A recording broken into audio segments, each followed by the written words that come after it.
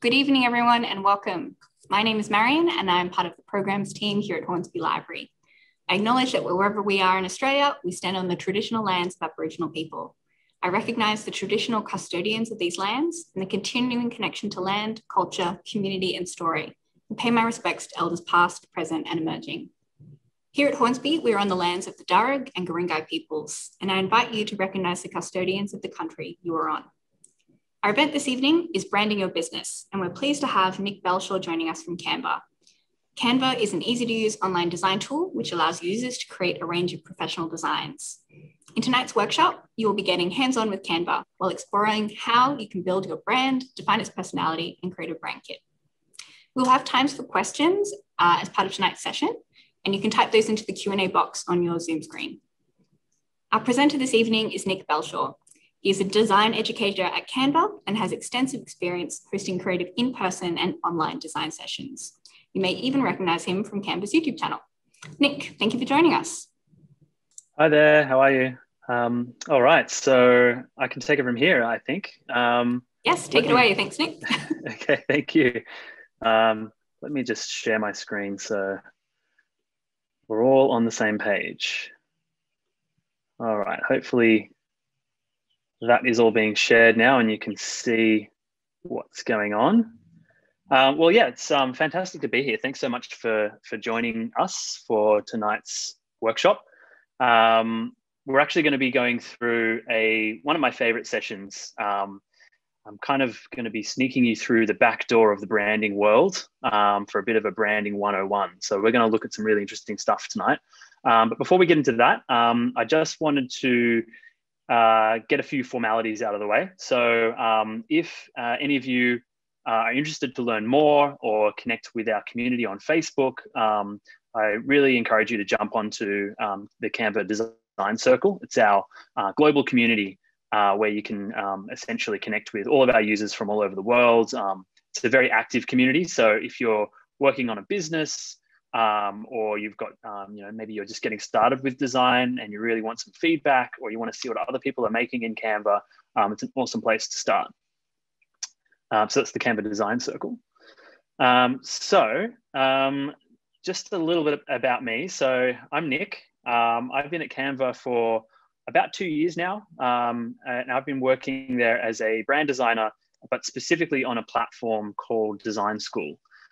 So Design School is our learning resource for all of our users, all 45 million of them now coming every month to the platform. It's a place for them to come and learn about different design specialties and also how to leverage Canva as a design tool.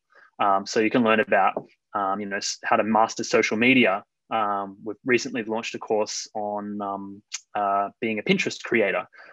We've got lots of stuff on presentations and graphic design and branding. And so a lot of what you hear today, there's a lot of content on Design School for you guys to check out. So that is a little about me. Now, what about you? I actually really would love to know a little bit about what you guys are working on, where you're dialing in from.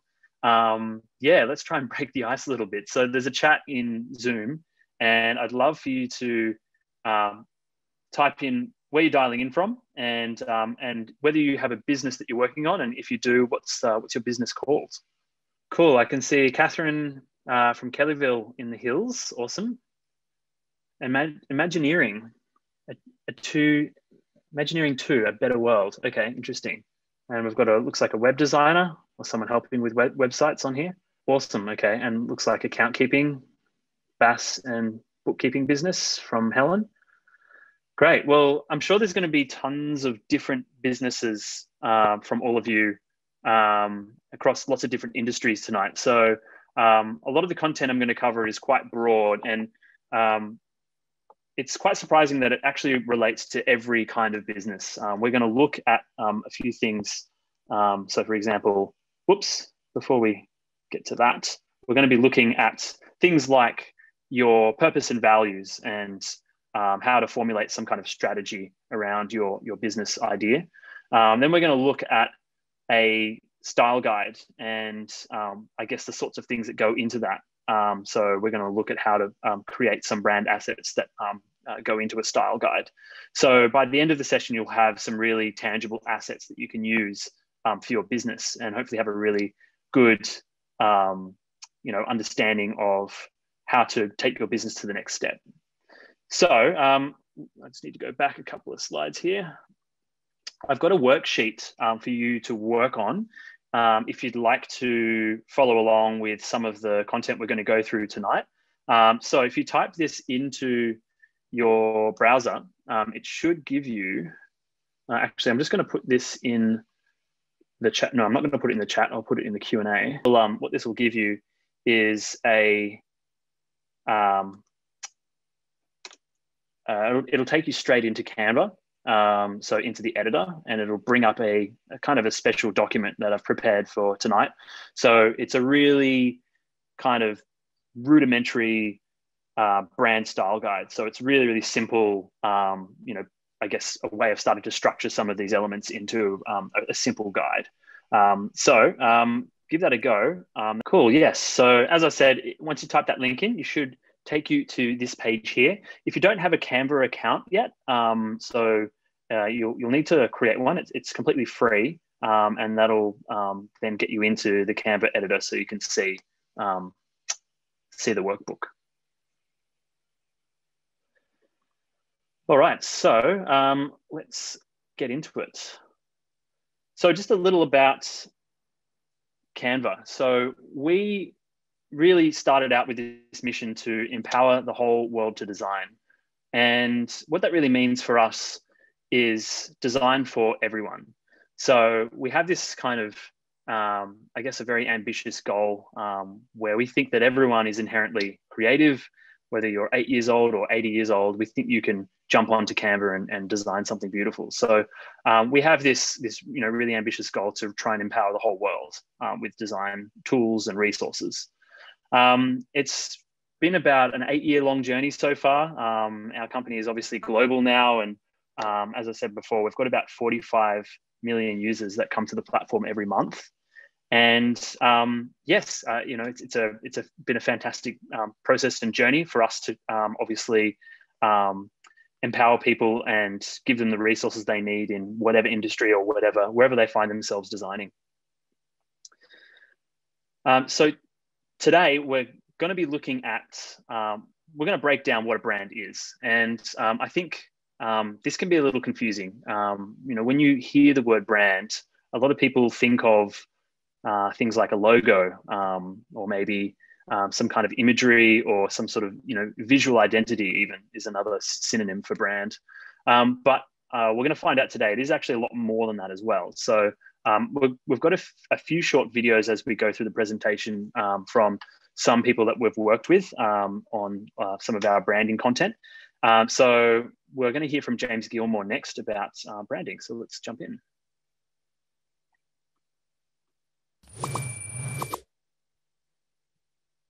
I think for me it is a connected set of behaviours. So it's how I speak, it's how I communicate with others, it's how I promote myself, it's how I react. When something goes wrong, what do I do to fix it? When you have a problem, how am I there? And in that sense, a brand is a very human thing. It's very amorphous. And more it needs to move into very different places of our life. So it might be how you talk to something like an Alexa, or the way that text is worded from your phone company, or an advert you see on the street. It's all those things.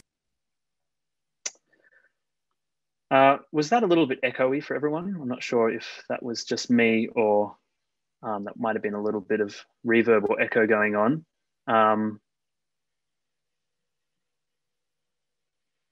Yes, there was echo. Okay, just give me 1 second. I'm just going to fix that because we have a few more little videos and things that it'll be important to get that right. Just give me 1 second. Okay. So that was, apologies for that. So that was James Gilmore. He is a creative director at a agency here in Sydney called Design Studio. But I think what he's really getting at here is that a brand is much more than just these sort of like touch points, or, you know, like a logo. So obviously it includes things like, you know, maybe the tone of voice, so the way you speak to people. It might include a color palette and, you know, all of your visual assets like logos and graphic devices and typography and imagery and all that sort of stuff. But more than that, it's a promise to your customers. So you can think of it, I mean, it's really the associations and experiences that people have when they think of your brand. And it's as simple as that. So people might associate a certain vibe or a certain communication style with you or your brand. And that's really what, you know, branding is all about. So today we're going to be working on a very simple brand visual identity. So this is one that I put together earlier. So this is my imaginary music streaming brand, Soundscaper. And you can see here, we've got a logo, we've got a color palette, we've got some image styling, and we've got some typography as well. So we're going to work through all of these throughout the session, and hopefully you'll have some of these assets all put together by the end. So we need to start here with purpose. And this is something that might seem really obvious and quite often, you know, maybe a little obvious to talk about, but I think purpose is something that is overlooked quite often by a lot of businesses, quite often by businesses that have been around for a while. They seem to forget what their purpose is, and you can kind of get caught up in the day-to-day, and it can sort of lead you off track if you lose sight of what this is. Just to kind of illustrate this a little bit more, we've got a really great video from someone called Simon Sinek. Some of you might have seen this before.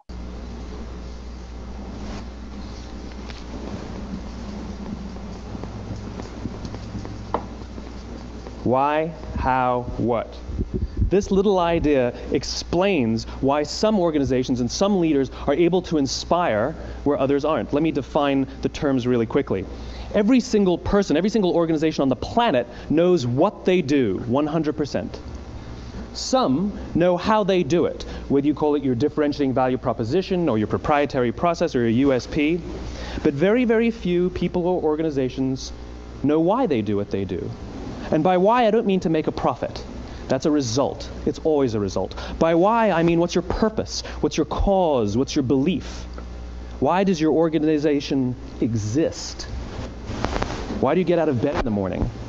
And why should anyone care? Well, as a result, the way we think, the way we act, the way we communicate is from the outside in. It's obvious. We go from the clearest thing to the fuzziest thing. But the inspired leaders and the inspired organizations, regardless of their size, regardless of their industry, all think, act, and communicate from the inside out. Let me give you an example. I use Apple because they're easy to understand and everybody gets it. If Apple were like everyone else, a marketing message from them might sound like this. We make great computers. They're beautifully designed, simple to use, and user-friendly. Want to buy one? Meh. And that's how most of us communicate. That's how most marketing is done, that's how most sales is done, and that's how most of us communicate interpersonally. We say what we do, we say how we're different or how we're better, and we expect some sort of behavior, a purchase, a vote, something like that. Here's our new law firm. We have the best lawyers with the biggest clients. We have, you know, we always perform for our clients, do business with us. Here's our new car. It gets great gas mileage. It has, you know, leather seats. Buy our car. But it's uninspiring. Here's how Apple actually communicates. Everything we do, we believe in challenging the status quo. We believe in thinking differently. The way we challenge the status quo is by making our products beautifully designed, simple to use, and user-friendly. We just happen to make great computers. Want to buy one? Totally different, right? You're ready to buy a computer from me. All I did was reverse the order of the information. What it proves to us is that people don't buy what you do, people buy why you do it. People don't buy what you do, they buy why you do it. Great, yes. Some of you might have seen Simon before. He's a very charismatic speaker, and that video is quite famous. I think it really encapsulates, I guess, the essence of, you know, defining your purpose and branding, and the difference between, you know, really successful companies and how they're able to do it. So I think just, you know, just to note here, this why, how, what kind of radius, circular radius, forms almost like a decision-making framework. I mentioned at the beginning that Canva exists because we want to empower the whole world to design. And if we're working on something that isn't driving that mission forward, then it makes it really easy for us to make a decision to cut it out and go back to the drawing board and find something that does help us move that mission forward. So I think the purpose or defining a purpose and getting it really, really clear is just so important for staying focused as a company. So yeah, just thought that video was really, really, really inspiring and really helpful. So just some other examples here. We've got Tesla. So they really, their mission, if you like, is to accelerate the world's transition to sustainable energy. Nike, they bring inspiration and innovation to every athlete in the world. And they believe that if you have a body, then you're an athlete. And of course, we exist to empower the world to design. So these are examples of purposes. Sometimes they're called mission statements, but it's not a tagline.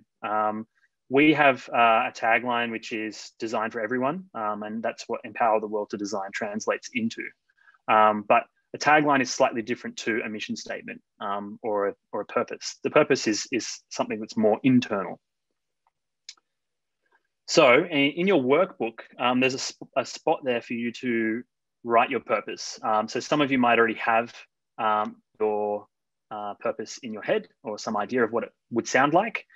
So this is a good chance for you to sharpen it up a little bit. So, it can be a whole paragraph and then you've got to try and figure out how to kind of edit it down to the essence of really why you exist. And it might seem a bit silly, but trust me, it really is helpful if you can get super clear on this, because as we saw, everything radiates out from this core seed, if you like.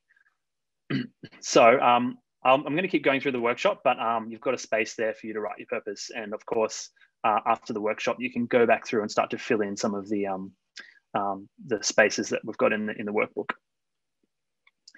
So the next ingredient that we need to look at is values. And values are, I guess, an extension of your purpose. They really are all about guiding your culture. So they kind of tells people, this is how we do things around here. So they are, I guess, more internal than external facing. So these are our values at Canva. So we have empower others, be a good human, make complex things simple, be a force for good, set crazy big goals and make them happen, and pursue excellence. And so they really do help us all align with, I guess, the sorts of projects and things that we work on. And they communicate to within our company and also to prospective employees that might come to our company about what we stand for. So there's also a space in your workbook to write some values as well. So try and make sure that they're really specific. Most companies will kind of build their entire organization around these values. So yeah, I think we've got a space here just for 3, but of course you can edit this whole page and create more values if you need, but 3 should be plenty to kind of get you started. All right, so another I guess ingredient or another way of thinking about your brand purpose is personality. So we know you can't please everyone, and you just end up really disappointing people if you try. And that's just the case with interpersonally. That's the way humans behave. And I think if you think about maybe your best friend or a close friend of yours, and what are they like? Are they serious and practical, or are they kind of a bit more cheeky and funny and charismatic? I think brands are very similar to people. So they, you don't really have friends who are all things to everybody. They always occupy some sort of spectrum of human emotion and behavior. So I think it's really important to figure out where your brand sits in this kind of, I guess, spectrum of emotion and behavior.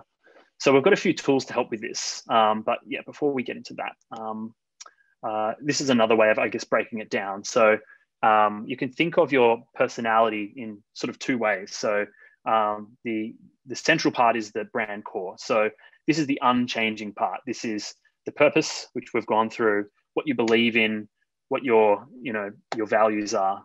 And this aspect is permanent. It doesn't change. This is the core of your essence of who you are. And then we have the brand identity. And a brand identity is really all about how you express yourself.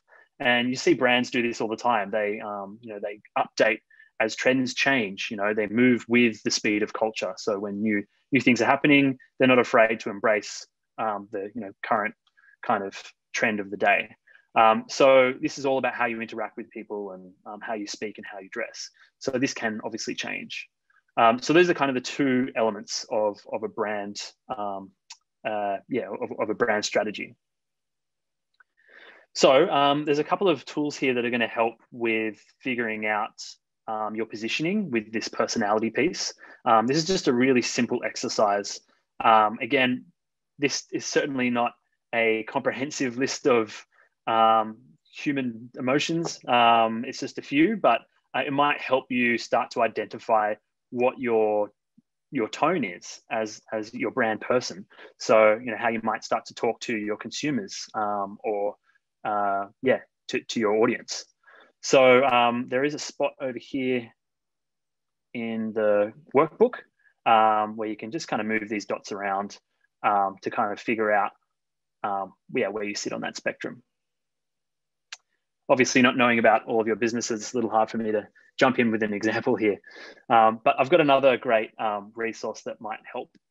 So this one's called the Brand Archetypes. And some of you might have seen these before. These were actually developed over decades of research by Carl Jung, and they were eventually adopted by the advertising industry. And these kind of 12 archetypes, again, they are not completely exhaustive or comprehensive. A lot of brands sometimes occupy multiple archetypes, but this is a really good place to start thinking about your brand personality. So the idea is that you start in the middle here with almost like a core personality trait, and then you move your way out. So maybe one of our personality traits is to provide structure, and then perhaps we're an innovative company, so creator is a good fit for Canva. So you can check out this link here. It's iconfox.com.au/brand-archetypes. And you can read a little bit more about all of these, but these are also in the workbook as well. So just to give you a little bit of an example here. So yes, Canva is definitely a creator, and we sit alongside companies like Lego, Adobe, and Apple. And it's all about seeing potential everywhere and uncovering originality with a liberated imagination. Sounds very eloquent when you put it that way. So some other examples here. We've got Nike. They're a really good fit for the hero archetype. And of course, Patagonia, very good fit for the explorer. They're all about exploring the unknown and the edges of the world. I love their brand. They've got a very strong brand personality and an archetype. Okay, so we'll keep going along into the style guide next. So this is really the tangible part of your brand. And this is really codifies and encapsulates all of the visual assets or visual expression of your brand. So it can include things like a logo, a color palette, typography, image choice. It can even include things like graphic devices, which might be, a small visual asset that you use in conjunction with your logo. It could be things like the way you compose elements on a page. So, things like how much clear space do you leave around your logo? Minimum sizing of things. There's all sorts of rules. I mean, it can go really deep here. And the bigger you grow, some companies tend to, I guess, throw a lot of money at things like, brand Bibles, which is essentially a really large version of a style guide, and kind of manage down to every single pixel, what their brand and how it's represented in marketing and online and elsewhere. So I don't think we're going to go that in depth today. We're just going to try and pull together just some really simple assets like what you see here. But it's certainly helpful to have something like this, even if it's just one page that you can give to your web designer when you start building a new website for your business. You know, here's my logo, here's the colors I use, here's some photography, and these are the fonts I want you to use. That's already going to give the designer a really good idea of how to make sure that everything they create you know, represents your brand.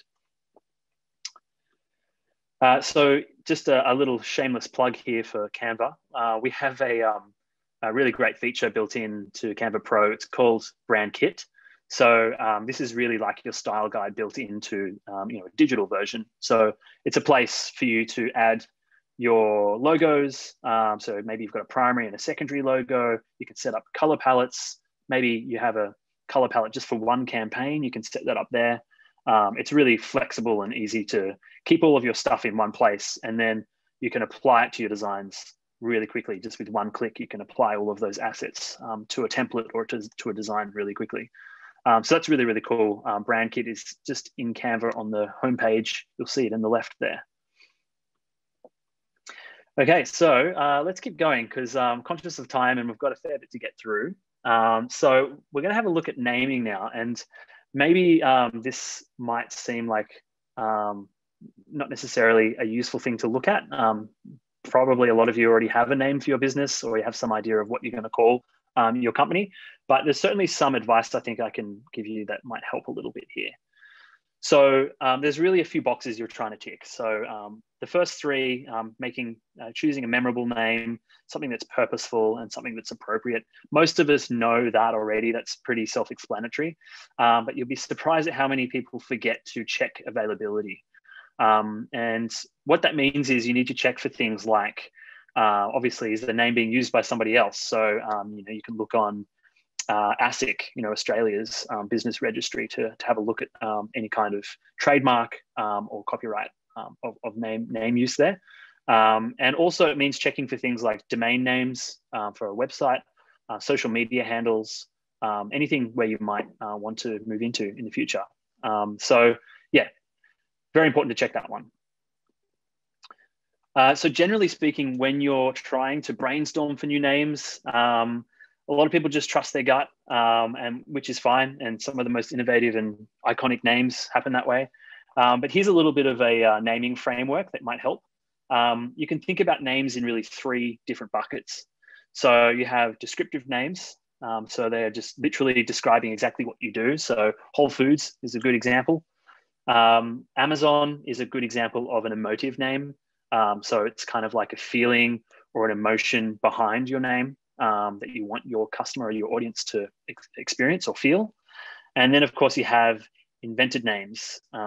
So Google obviously didn't exist until, I guess, the two founders came up with that word, and now it's probably one of the most used words in the world. But that's obviously where you're going to have a lot less issues with availability if you're coming up with an invented name. It gets a little bit more involved from here. Obviously, you can take hybrid names, so where you might take part of one word and merge it with another word. You can get really creative that way and come up with something very innovative and new. And yeah, I guess there's lots of different ways you can approach it. But yeah, nothing better than getting a blank sheet of paper and just start scrolling some names down, and obviously try and get some outside counsel when you're naming your business. You know, try and tell as many people as you can and ask them what comes to mind when you tell them that name. What kind of feeling do they get from that name? Okay, so we're going to jump into color now. This is one of my favorite topics, and certainly another quite a deep topic.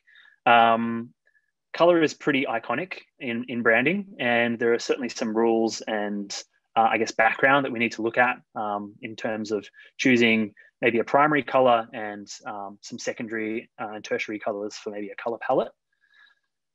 So this is what we're going to create. We've got a space in our workbook for 4 colors here. So I'm going to show you in a moment how you can apply some colors to these gray squares. But But before we do that, we're going to have a quick look at the color wheel. So hopefully most of you have seen this before, probably in about grade 3 or 4. But what you have here is primary colors, which mix into secondary colors, which mix into tertiary colors, which make up the 12 colors of the color wheel. And it gets a little bit more complex from here. So we start to look at combining color together, and it can be a little bit difficult to know what's going to work. So we have color harmonies, which are really based in scientific research to help combine colors together. So they have some pretty funky names like analogous, triadic, monochromatic. And these just really describe how you take different points on the color wheel and combine them together to create a palette. And there's actually a few more here, which we'll have a look in a moment in a little demonstration. But you can see here, monochromatic, it's actually one of my favorite palettes because it's actually just one hue, one color, but you're adding different degrees of tint or shade to create contrast. So you're getting quite a varied palette that works, but it's also very recognizable. So, if you're using that as a brand, that one palette, that one color becomes instantly recognizable. So I've got a little bit of a brand game for you guys. Love someone to answer me. What brand is this? You can pop it in the Q&A if you like. No takers? I know you all know the answer. Well, I'm not seeing any answers here, but it's Google, in case you're wondering. They're iconic four colors. Everything they do is colored in these, draped in these 4 colors, sometimes a little bit excessively, but that is Google. What about this one?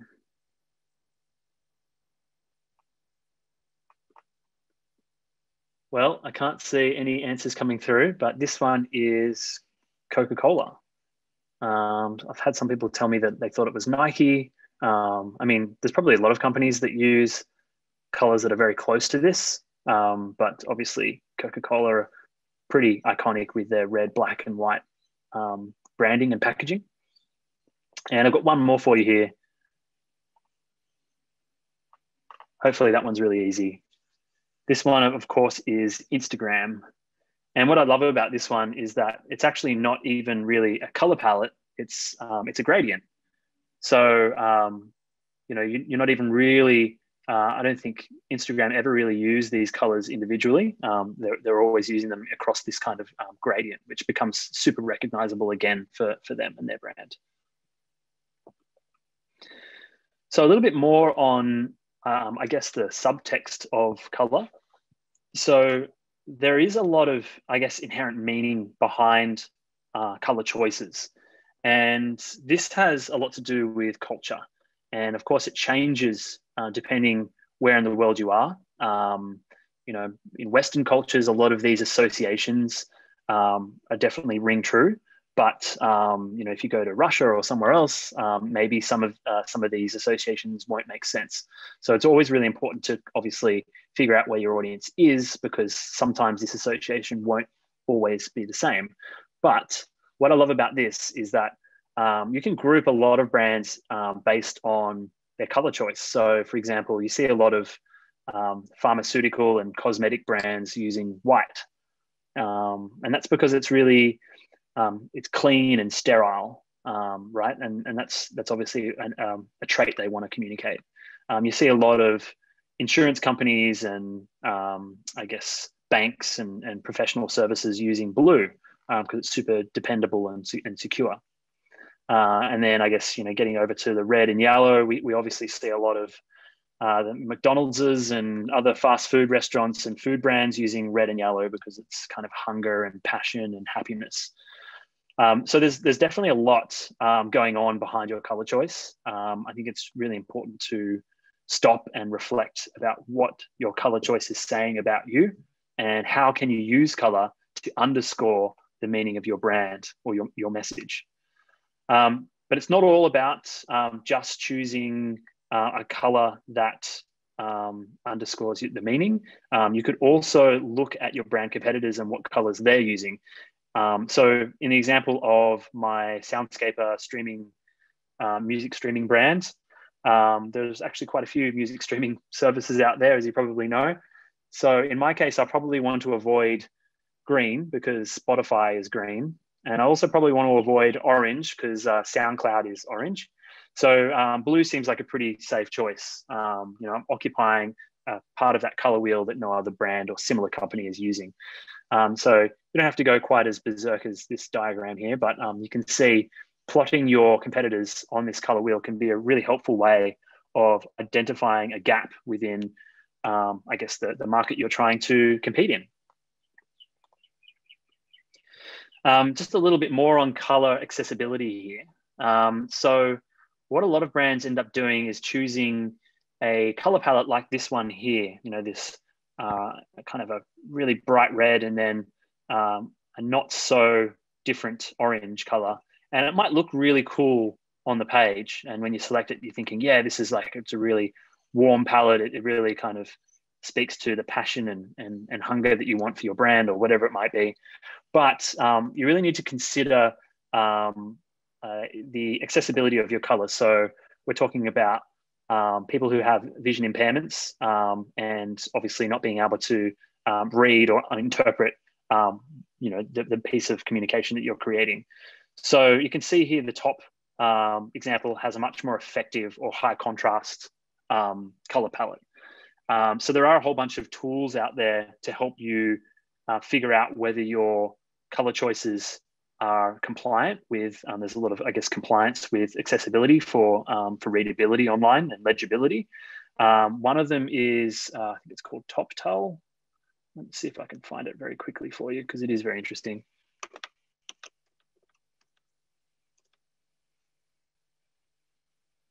I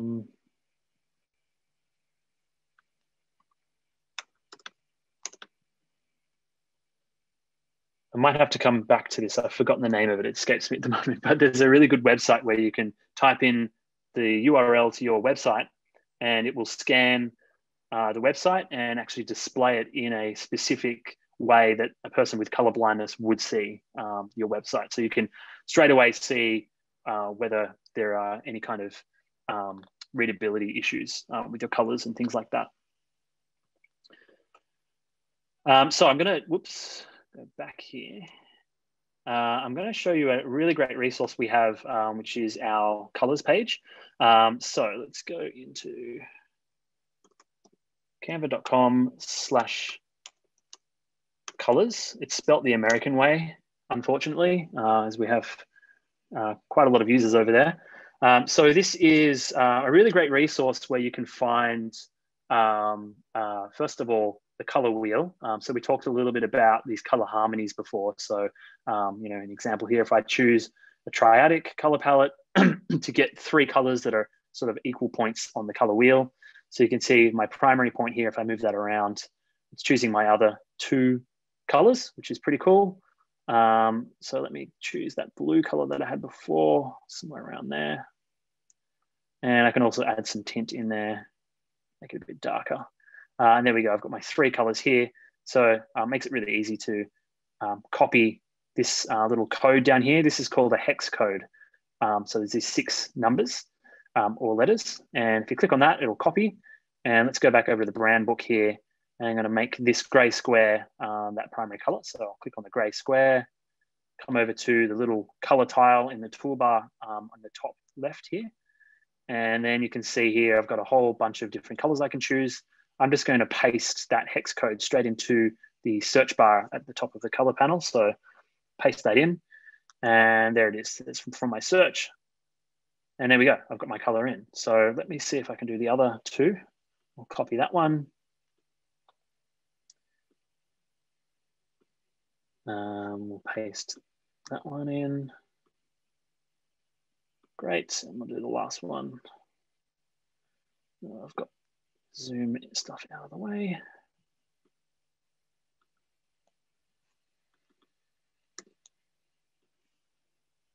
Cool, there we go. So I've got some colors based on the triadic color harmony, which is really cool.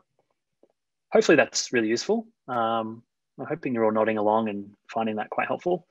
So if you want to learn a little bit more about some of these color harmonies, if you're interested, like I am, I'm a bit of a design color nerd. I love learning more about how these palettes work. So you can see here, there's a little bit of an explanation for how they all come together. And beyond that, we have this one here, color meanings, which is a really cool space to learn a little bit more about the symbolism and meaning behind certain colors. So for example, if we take, we've been looking at a lot of red, so let's have a look. Scarlet. So you can see here, this will give you a lot more information about how to convert from different color gamuts. So you might have heard of things like RGB and CMYK, two different color spaces used for different things. There's sort of tips here for converting those. There's a lot more about how to use these this color with other colors. Yeah, it's really, really cool stuff. So please check out that, that page. Really, really helpful. Lots of really cool stuff on the colors page.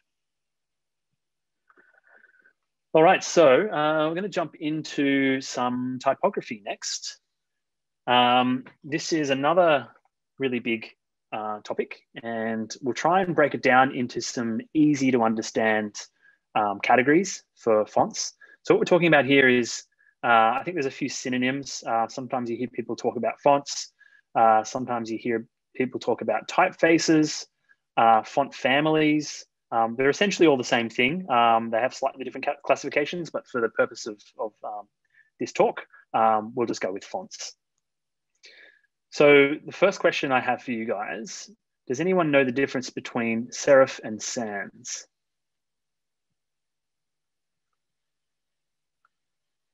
Kate says yes.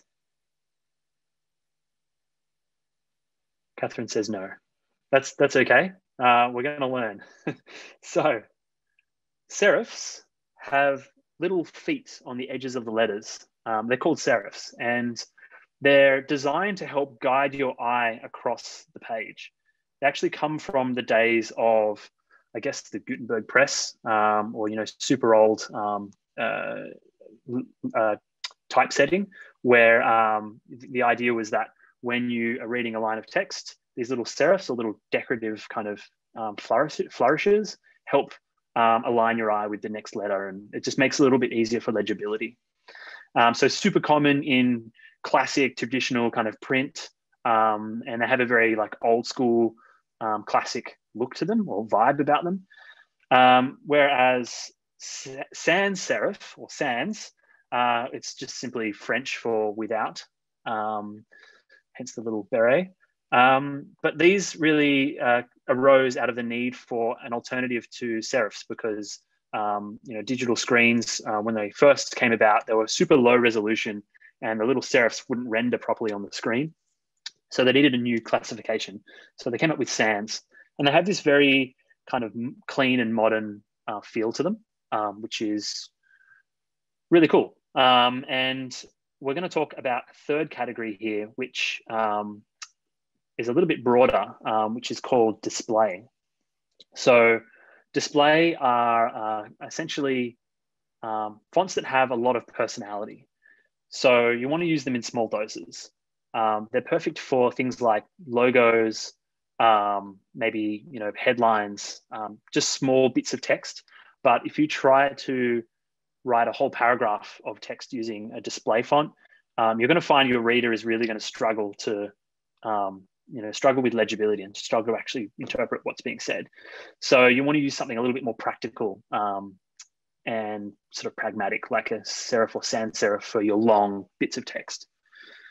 So those are the kind of three broad categories. Obviously within display, you have lots of subcategories like script and black letter and decorative and all sorts of different stuff. But just broadly speaking, they're all fit into this super category called display. So I've got another little game for you guys. Can anyone tell me what brands we've got on the screen here? Now, just to help clarify what you're looking at here, you're seeing the brand name has been replaced by the font choice or the name of the font choice that they've used. So Futura here is the name of a font used by a very famous brand. B got Instagram. Yes, hopefully we've all got that one. Yes, Nike is the next one.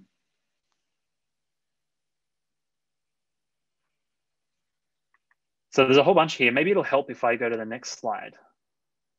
How about now?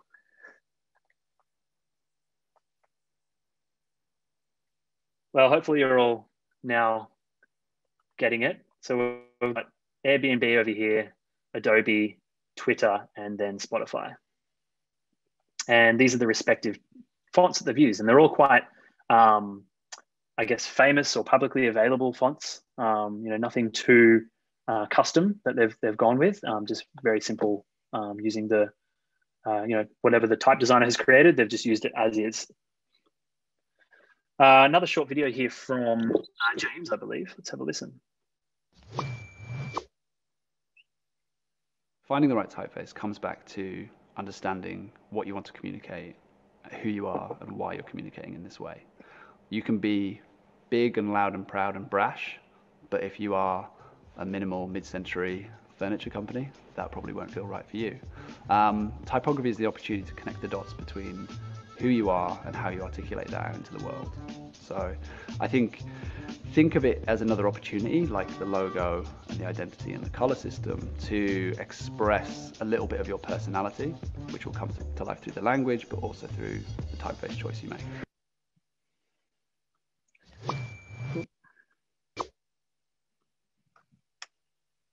Yeah, so I think what James is getting at there is, just like the color choice that you make, there is always going to be some subtext behind your typography choice. One of my favorite little bits of trivia, or a little funny fact, is that the human brain interprets images something like 40,000 times faster than words. So before your brain has even read the word that's on the page, it's already making judgments about the message based on the type choice that the designer has made. So for example, here you've got a font pairing called Cocktail Hour, which is written in this lovely kind of script typeface. So straight away, I'm thinking this is, kind of maybe a bit creative, organic. There's something going on there. It feels sort of artisan, maybe. You're already making some kind of judgment about what this brand is all about. So I guess when you're choosing fonts and trying to pair them together, it's really important to think about what that subtext is behind the font, because it can really help. It's another opportunity to communicate really quickly what you stand for and all of the previous stuff that we've worked on with your brand strategy. I love this. I certainly would love to receive the note on the left rather than the one on the right. As you can see, the font choice really does change the entire meaning of the message sometimes. So I'm going to show you now how to find fonts within Canva and how to potentially pair some together as well. We'll look at some pre-made pairs first, and then I'll show you how to some rules for picking complementary or secondary fonts to go with your primary choice. So let's come over to the workbook here.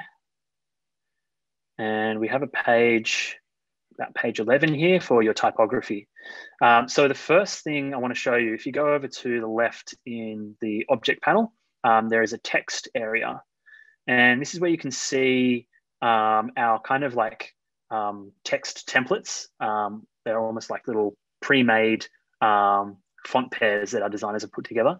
Some of them have pretty funky looking text effects on them, like colors and different interesting effects. If you keep scrolling down here, there's a whole bunch for all sorts of different things. So if we take perhaps this marketing proposal one here, we'll add that in. Doesn't want to go. Oh, there we go. Get rid of that one.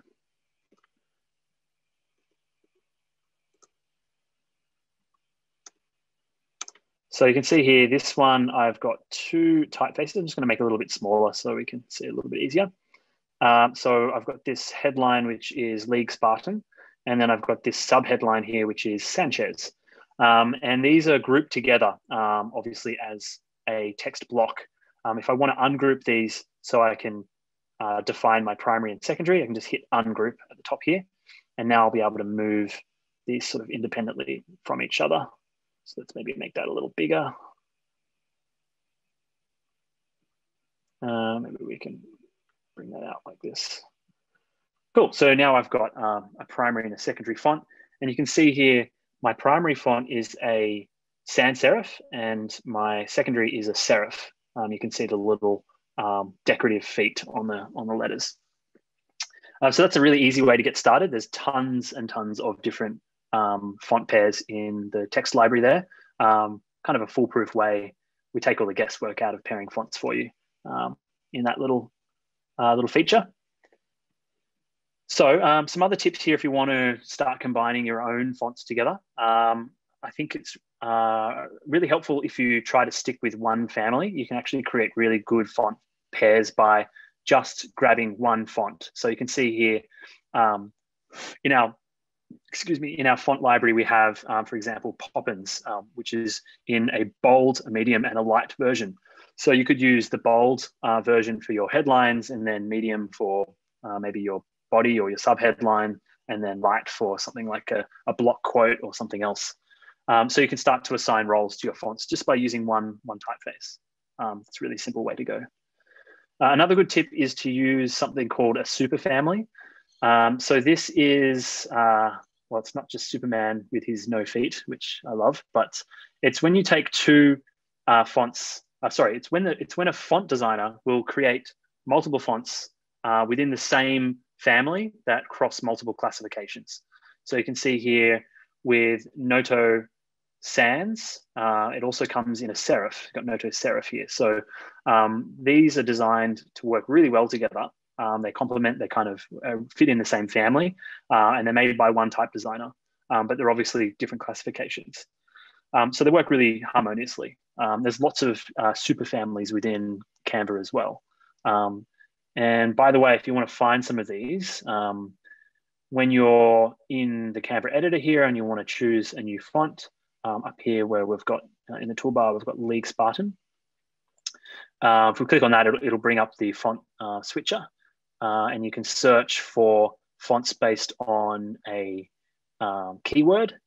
So you can see here there's some predefined keywords here, but we could just type in something like, let's see if fun works. Yes, okay, cool. It's giving me a whole bunch of fun looking fonts. Well, that's very unreadable. But yeah, a really easy way to find fonts based on just by searching for a type of word or a feeling. Another really important rule here is to remember that opposites attract when it comes to fonts. So you should never try and take two fonts that are very similar to each other, because you'll put them on the page and they'll end up kind of like fighting with each other or competing for your attention, and they just don't work. You're much better off trying to find fonts that are completely opposite in some way. So whether that's taking, maybe a tall font with a short one, an extroverted with an introverted, or a neutral font with something that has a lot of expression or personality, or of course, sans with a serif is a classic pairing, really easy. You can almost never go wrong with that pairing. Also, what you want to do here is maybe don't choose more than two fonts.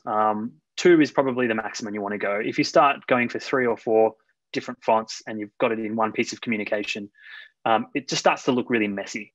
And there's no consistency across your communication. And obviously, when it comes to branding, it's all about consistency. You want your audience to understand how one piece of communication is linked to another piece. So making sure working with less fonts is always a better choice, because there's a better chance that people are going to be able to associate it with your brand. And also you want to assign some font roles here. So you can see with these two font choices, we have for the headlines, Beavis New, and body, we have Roboto. So it basically, as long as you're using these fonts in their specific roles, it makes it really easy for you to know when to apply it in a given situation. And the same goes for size as well. And you can see here, a lot of the time, your headlines, you want them to be much bigger than the rest of your copy. And if you assign some kind of rules, again, this could go into your style guide. We always use 160 point type for our headlines, and all of our body is always 32 or below. That could be the rule that you set. Again, starts to create consistency, rules, and helps guide your design decisions later on. So just to finish out here, I think this is a nice little quote. So the best font choices are the ones where the reader does not notice the font, but the message. And that's really what it's all about. You're just trying to underscore that message with something that matches perfectly, and helps you communicate the message behind your marketing communication. Okay, so we're going to jump into the final section here, which is imagery, and have a look at, I guess, some of the ways we can combine imagery with branding. Of course, what we're talking about here, well, actually, I think we have a video next. Let's just see on the next slide. So we have really two things when we're talking about imagery, which is illustration and photography. And I think there's a very good rationale for using one over the other. So we're about to hear from Jason Little now. He's a creative director from an agency here in Sydney called For the People. And he kind of goes into a little bit of the reason why you might use illustration over photography.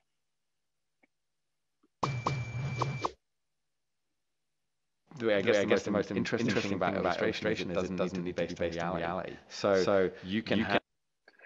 I don't know why that's echoing again. It was working perfectly before.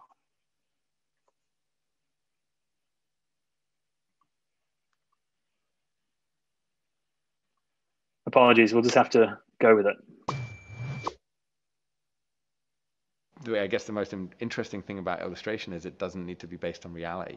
So you can have this weird idea that you would never be able to do in photography because it would involve flying to the moon and having a setup there, or you can illustrate that, and that means for tech products, new products, startups, a lot of the time they're going, what do I need in my imagery? I need to communicate an idea, but yet the product isn't finished yet, or we don't have an audience participating with it yet, or so you can use illustration as a really good foundation to communicate the ideas behind your product or service.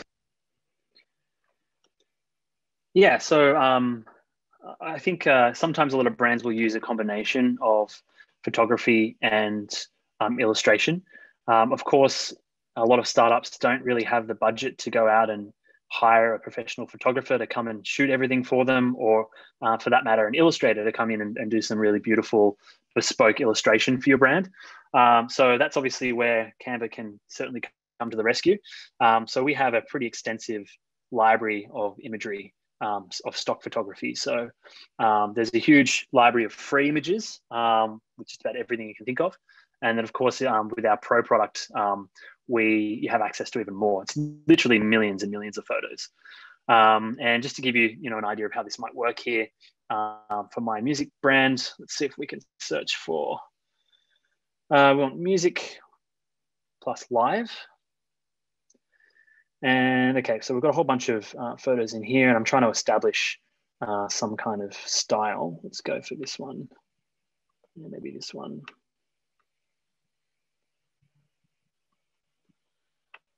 Okay, cool. So they're all got a similar kind of energy to them. Maybe this is starting to establish the way I want to approach my photography.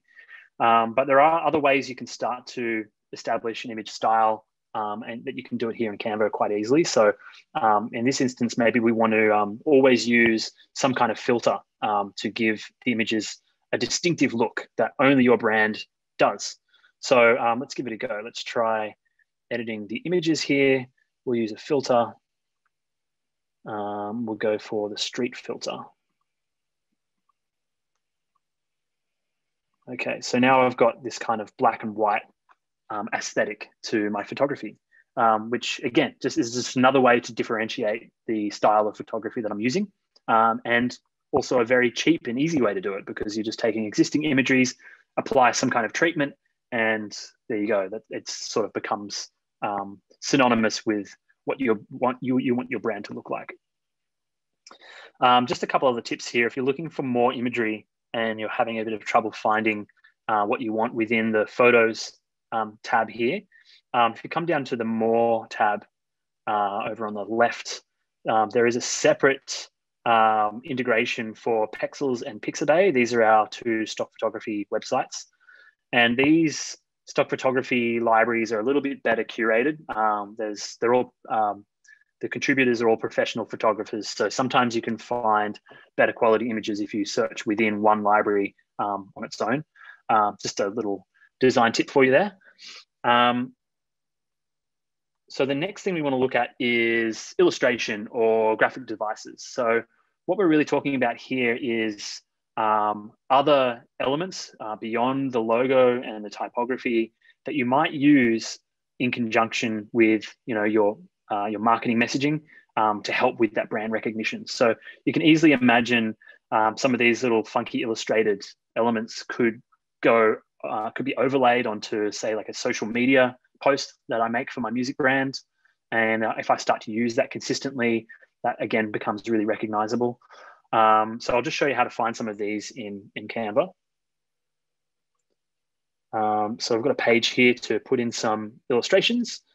So if you come over to the Elements tab here, you can search for icons or, you know, illustration types really easily. Some of my favorite are actually animated stickers. So these are obviously really popular now. If you're doing anything on social media, which you should be, and you want to make things a little bit more visual, you want to make things move, then this is the best way to do it. You know, you can grab these really awesome elements. Let's grab this guy here. There's some really beautiful stuff that's made by a lot of contributors, literally millions of different elements that you can play around with. So yeah, maybe I'll just come back here and go back to just scroll down a little bit here.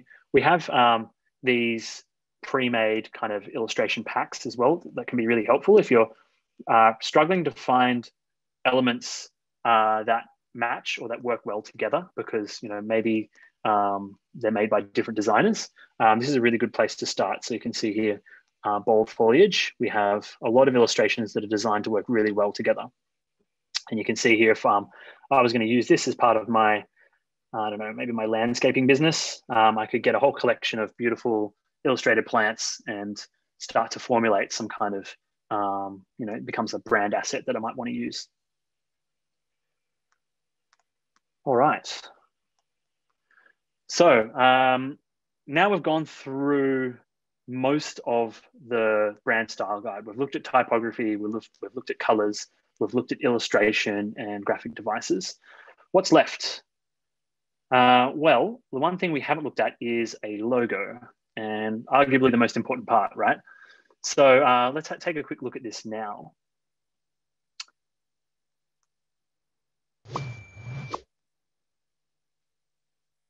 The logo will always be one of the most important parts of your brand.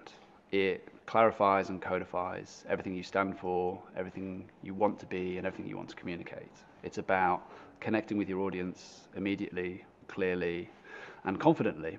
And I think the danger in creating an identity which is over-complex is that you can alienate a lot of people. So my advice would always be to err on the side of clarity and simplicity, and you can use other parts of your branding experience to communicate other facets of who you are and what you want to say. Okay, so I think one of the key takeaways from James is that erring on the side of clarity and simplicity. I think that's really important, and it gets lost a lot of the time, especially when people are starting out with a new brand and they want to create a logo that encapsulates absolutely everything, represents absolutely everything about their brand. But of course, you've got all these other touch points and other assets that you can use to really flesh out your brand. So try to err on the side of simplicity, I think is really important. So here we have three kind of broad categories of logo. Well, actually it's two, and the third is combining them both together. So a symbol, a word mark, and both. And in case you're wondering what the both part is here, FedEx quite famously have this arrow within the clear space between the E and the X. It's a little arrow pointing to the right. Hopefully you can all see that. And that's actually something they use in their branding a lot. Obviously, it represents moving forward. and delivery, I suppose. So, you know, very clever, little simple, easy way of, I guess, adding some kind of visual gimmick to your logo. So Nike is another good example, super famous, but obviously it meant nothing to everyone until Nike invested billions of dollars to put meaning into this, this little swoosh. In case you're wondering where it came from, it's actually based on, well, Nike is the, I believe it's the Greek goddess of victory. So it's a kind of abstracted wing. But of course, it's taken on a whole new meaning now. But I think the important thing to remember is logos aren't instantly iconic. It happens over time. It happens over billions of impressions, and obviously lots of money and marketing power and you know, I guess effort that's gone into putting that logo out into the world and making sure people associate it with your brand. So I'll come back. So with my logo here, I'm going to show you how I put this together really quickly, and hopefully you'll find the logo tools within Canva really helpful for your own business. So to do this, I need to go back to the home screen, and I'm going to find a logo template. So you can just come up to the search bar and do logo. It's probably the easiest way to do it. And it'll bring up all of our different logo templates. So again, there's thousands of these that you can grab. And all of these are royalty free. So I often get a question about copyright and whether there are any issues with copyright. As long as you're not using any sort of like imagery, if they're from one of these templates, they're absolutely royalty free for you to use. Of course, though, you won't be able to copyright some certain parts of the logo because these templates are available for anyone to use. So someone could certainly take the same template and use it as well. So I think it's a great place to start using a template, but you certainly want to apply your own style to it. So let's grab, I don't know where my cool logo is, but I might take a different one today. Yeah, let's take this one. Okay, so this template here is fully editable, so I can come in here and update this with my brand name.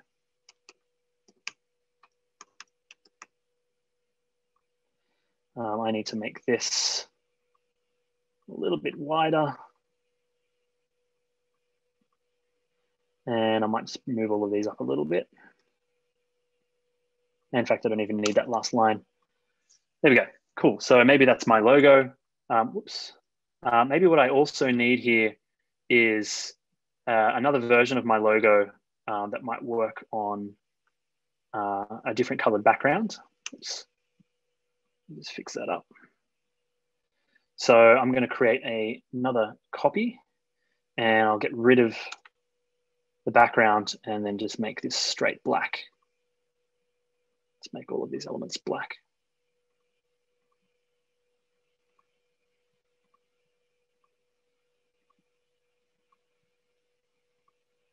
There we go. So now I have a color version and a black and white version. Or you can even do it reverse. So you've got a black background with a white logo. So you've got a few different options.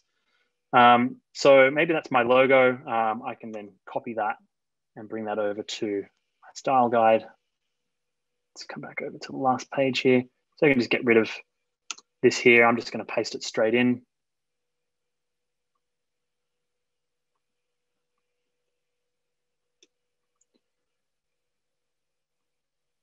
All right, really simple.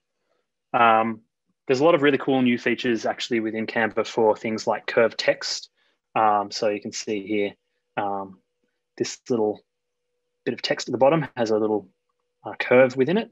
So you can play with that and create these really interesting effects to your text.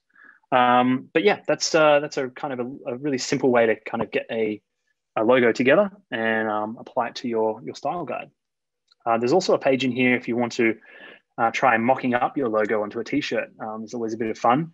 And of course, you can try doing this with all sorts of different, we have lots of mock-up imagery within Canva. to help you apply your brand to different situations to kind of get an idea of how it might appear on different brand collateral. Okay, so we're almost done here. I'm just going to give you a quick note on templates and just give you some resources before we open up to Q&A. So first of all, when you're working with templates within Canva, quite often you'll notice the actual placeholder text on the page has, it's kind of instructive. So it'll tell you what you're supposed to be writing in every single place. And this is really good for things like business plans. We get a lot of students who find these templates super useful to help with, for example, here, a problem statement structure. How do I outline a problem for my business that I'm trying to solve? So look out for those if you're writing, I guess, business documents and you need a little bit of guidance. The templates themselves have some really great instructive text within them. I know we've looked at how to create all of our brand assets from scratch, but I'm sure some of you will be loving to hear that we actually have these really beautiful marketing toolkits, which are essentially, I guess, a template suite. So you've got templates for, actually, I'll jump over and show it to you. So it's canva.com/business resources. Business-resources. So on this page here, you've got tons of toolkits that you can jump into and start branding. So you can see, for example, if I grab this consultant toolkit, I've got a Instagram post, I've got Facebook posts, I've got a flyer, a brochure, you've got all sorts of different stuff to kind of help you get started with a whole I guess, suite of marketing collateral. So really, really cool. There's heaps of interesting stuff here.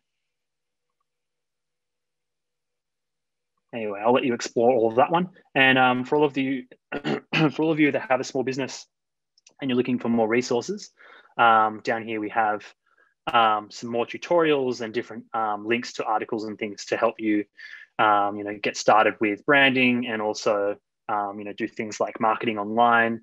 Email marketing, all sorts of different stuff. So that's a really, really great page for you to check out. And finally, the last page I wanted to leave you with is the Design School page. So if you go to designschool.canva.com, that's where you can see all of the content that me and my team work on. And there's lots of different courses and tutorials and all sorts of things to help you get started with all sorts of different design specialties, which is really cool. So with that, I'm going to open it up to Q&A, and I'm sure you're all sick of the sound of my voice as I am. So hopefully if Marianne is there, she can read out some of your questions. Thanks so much for listening.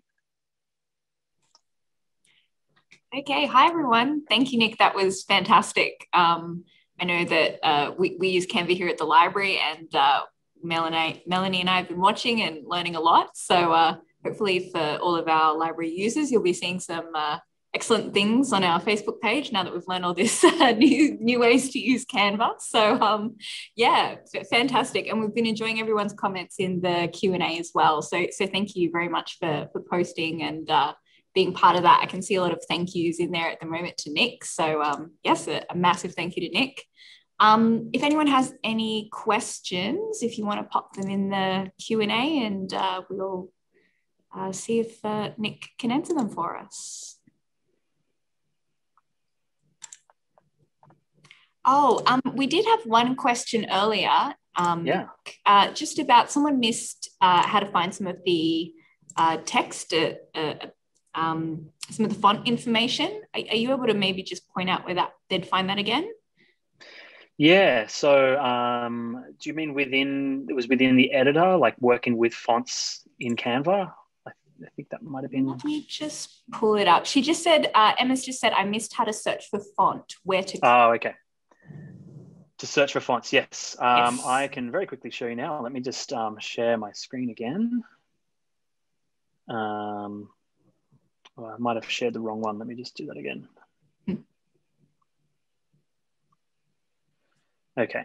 Coming back to the Canva editor here, I'm just going to add a new page into one of my documents.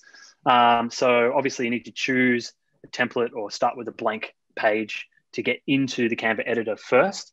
Once you're in here, you can add text to your page. There's a handy little shortcut. If you just press the letter T on your keyboard, that'll add a paragraph of text to your page. And you can see here, it's actually using the font that I last used in my previous design up here. But you can see up in the toolbar, there is a font switcher. So just over on the toolbar on the left, that's where you can search for fonts and find all of the fonts that are in our library. So some of them are for pro users only, which is the subscription product, but a lot of them are also free to use. So that's where you can find them. Also, just try searching for keywords. So we have a lot of tagging going on, so you can search based on, I guess, like feeling.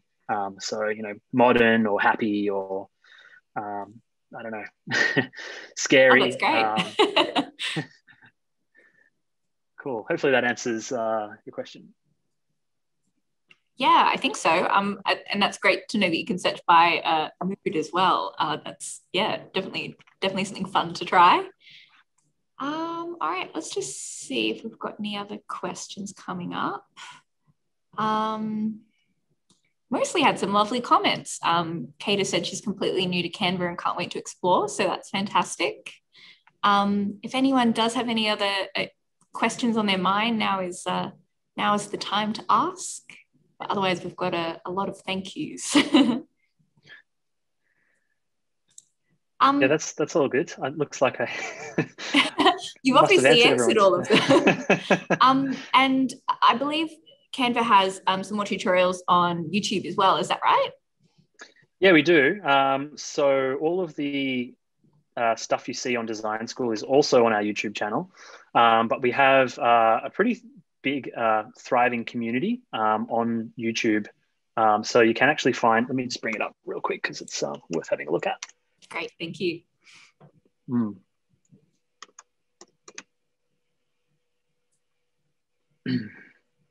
So we have all of our tutorials from our community on here. So we have the CCCs, which are our Canva certified creatives. And they make all sorts of interesting ways of using Canva for, they're all business owners. So they all have their own independent businesses, and they quite often talk about how they use Canva to, I guess, enhance the work that they do. We also have some really great content here, you know, like our One for All series, sort of like looking at different industries and inspirational content to help you get a better idea of design trends and that sort of thing. Yeah, there's always content coming out almost every day on the YouTube channel. So subscribe and check it out. Fantastic. And for those who are asking as well, we've had a few questions about this session tonight. So we have filmed this session and we'll be editing this to go up on the Hornsby Shire Council YouTube channel as well. So if you missed anything, or if you just want to watch it again, then that'll be coming up as well, and we'll send the link out to people. We've had a couple of questions about fonts. So we've got one question about what's a good font to use. So I don't know if that's sort of, if you have a favorite font that you want to suggest, and also one about font size. So I don't know if you have a favorite font in Canva. Wow, that is a good question. I don't have a favorite font, but obviously I think, you know, my background is in branding, and, you know, I've worked on probably hundreds of brands, and I guess you always learn to leave your personal preference at the door when you're designing. You know, we're really always designing for an audience. So any kind of, yeah, I guess personal preference is usually not relevant. So yeah, it really just completely depends on what I'm trying to communicate within the brand and what kind of audience I'm trying to get to. One really cool resource that I can share that's beyond Canva is, I think it's called Type Wolf. This is it's just one guy. He has a type blog. I think he's in New York, and he basically just trawls the internet looking for really interesting type trends. And you can find really nice pairs and discover some really nice type foundries, which are essentially design studios that focus just on typography. And if you find a type that you really like, quite often he will tell you what similar fonts match. So in the example of this one, Luzerne also matches similar fonts, Folio and Helvetica now. So you can usually find a free version or a font that closely resembles the one that you want, that's maybe a paid font, by using sites like Typewolf. It's a really, really great resource. Yeah, that sounds great. Yeah. For any font fans out there, and seems like a good place to check. We do have one question coming in from Emma, and she's asked, if I create pages on Canva, can I save as a PowerPoint for presentation? Very, very good question. And I don't know how much I can tell you without revealing our product roadmap. Look, I can tell you that I don't think it's available yet, but it's definitely coming. It's something that our product engineers are working on at the moment. So you'll be able to export as a PowerPoint file. However, I would highly discourage you from doing that, because presenting directly from Canva is just so much better. It's honestly, yeah, it's really full featured and awesome, and you can do it obviously on any device. So it's really cool. Great. Oh, that's good. There's a couple of options then. So Yeah. presenting in Canva, and I guess also we'll see what the future holds. All right. If anyone has any other questions, then now is the time. I think it looks like we've covered most of them.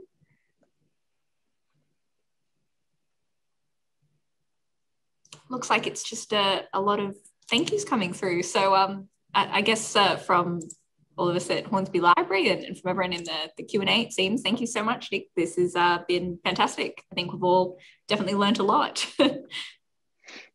Yeah, it's my pleasure. No, thanks so much for having me. I really appreciate it. And obviously, if anyone does have any more questions, I did say to Marion that you can definitely reach out to me. And I'm sure Marion can even forward your questions onto me. I'm happy to help out. We have lots of other resources in our kind of orbit that I can share with you if you have any specific concerns or you want support with anything. But yeah, I wish you all the best luck with your businesses, and hopefully you got something out of today's workshop. Fantastic. Thank you so much to everyone for coming along tonight, and a big thank you to Nick. If you do have any questions, I suppose, that you didn't want to ask tonight, you can always send them on to us at Hornsby Library, and we'll pass them on if we can. And as we said, we've recorded tonight, so we'll make that available to everyone. But a big thank you to Nick. And with that, I guess we'll say good night. So good night, everyone, and thank you.